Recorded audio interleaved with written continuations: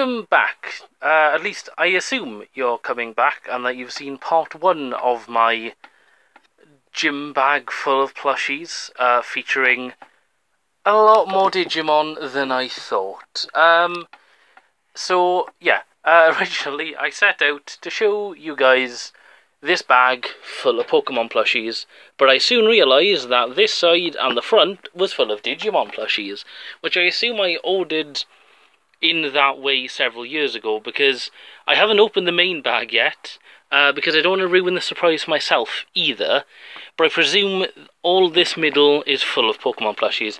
If you didn't watch the first part, I'll just give a brief rundown. Years and years ago, since Pokemon was released in '99 over here in the UK, I've been collecting Pokemon plushies. So, my mother very kindly one day bought me this massive Pokemon gym bag thing that I've never actually used for gym, because I always just kept my plushies in here.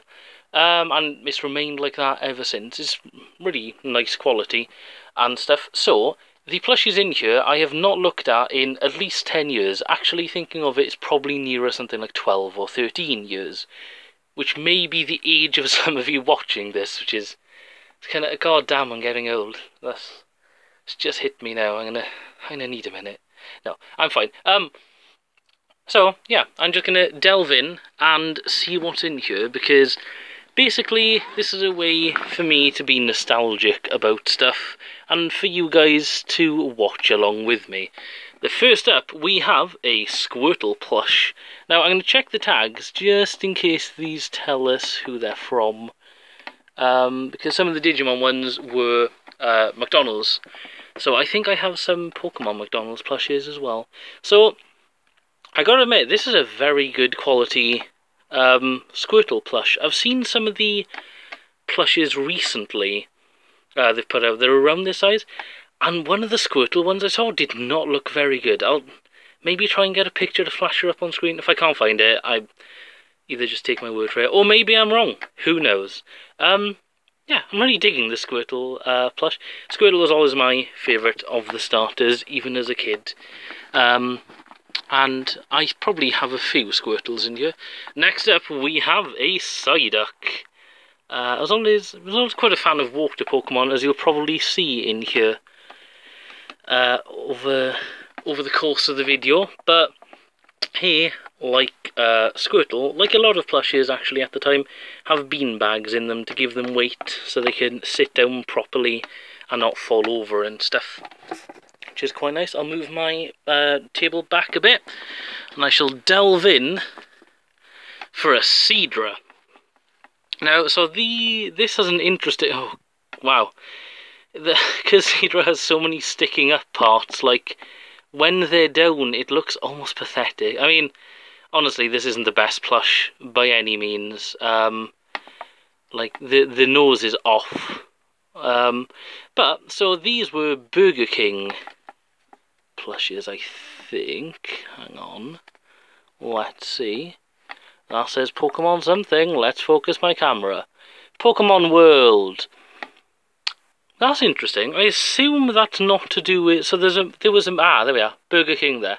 So there was a... Okay, where have you gone, Seadra? There you are. There was a magazine series that still occasionally runs over here called Pokemon World.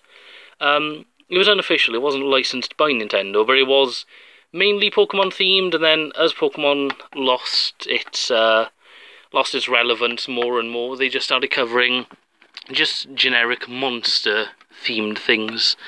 Our next one is Blossom. Now, at the time, I thought this is one of the best plush I've ever seen.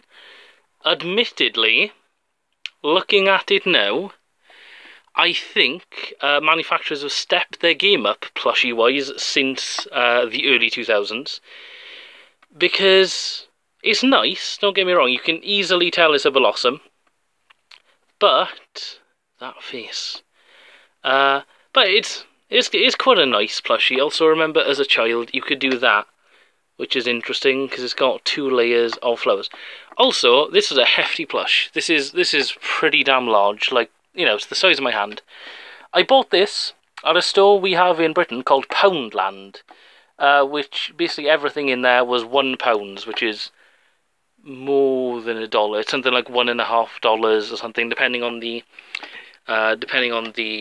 rate. But which is astonishing at the time, because it was like 2001, 2002, and I think I bought the entire set for something like £5, which is insane because usually plushes retail for something like £5 or £6 on their own.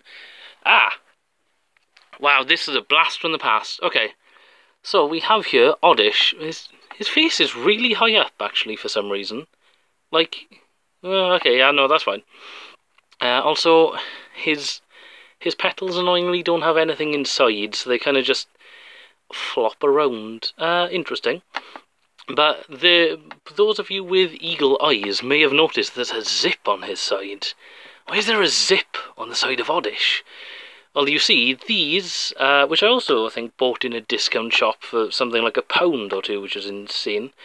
These are a line of Transformers. This isn't going to turn into a car or a really cool plane or a dinosaur.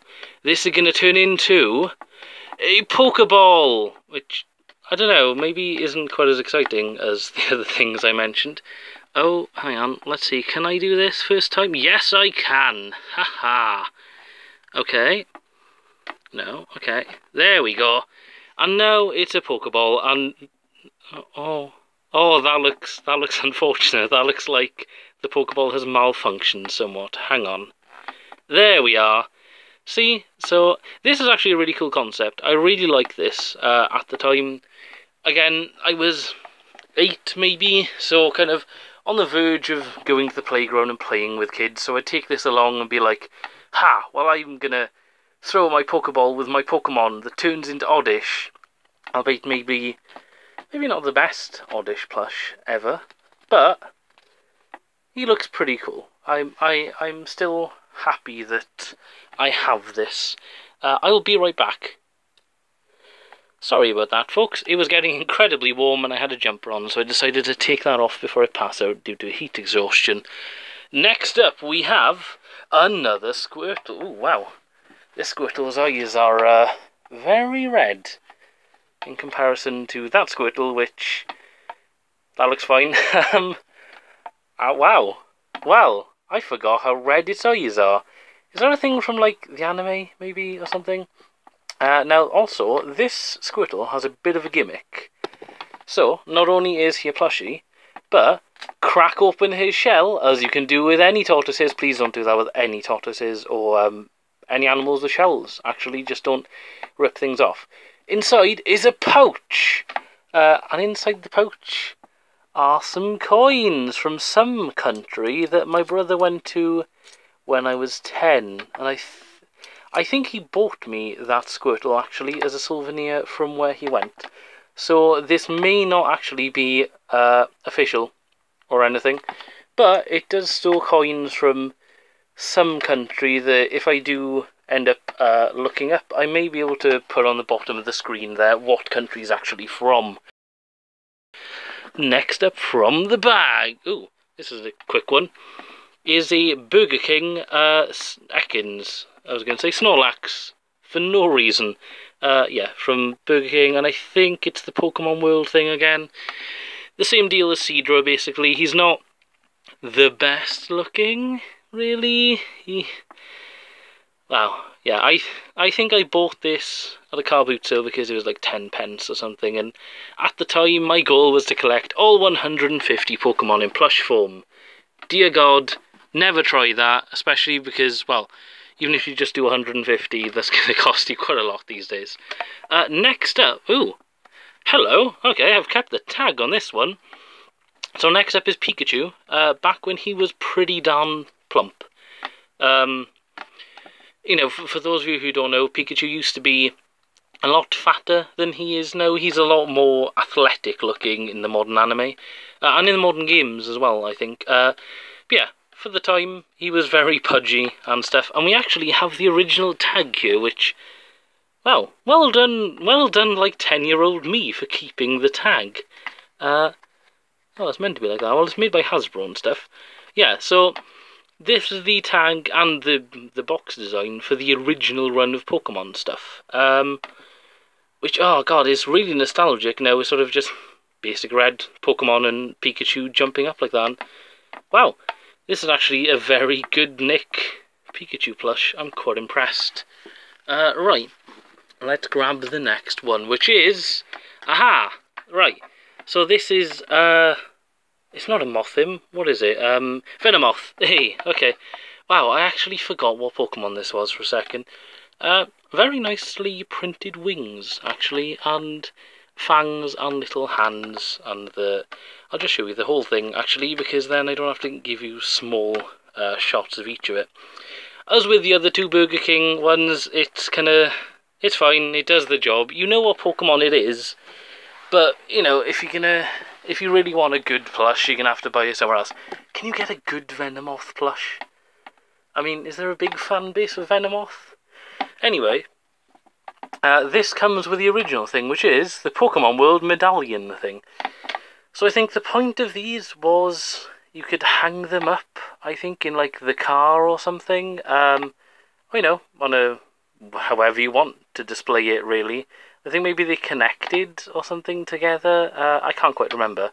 This, I think, is the only one I ever got from Burger King myself. I think everything else I bought second-hand from other people who just, you know, gave up on Pokemon, weren't interested anymore. Right, I will pull out one more, and then I'll probably do a third part to this, because this is getting really long. And the third part, wow, with another tag. That's incredible. These were great... Treat something. Trappers. Wow, these were filled. Hang on. No, okay. Come on, camera. Focus. These were filled with delicious Wonka Tart and Tinies. Wow, I can't believe I actually kept a tag. That's incredible. What are these called? Treat what? Oh, this has got kind of wet and stuck together. I don't really want to force that, because that'll just rip it, I think. Treat Keepers is probably what they were called. That's the item number, if anyone wants to order one of these. That was the net weight.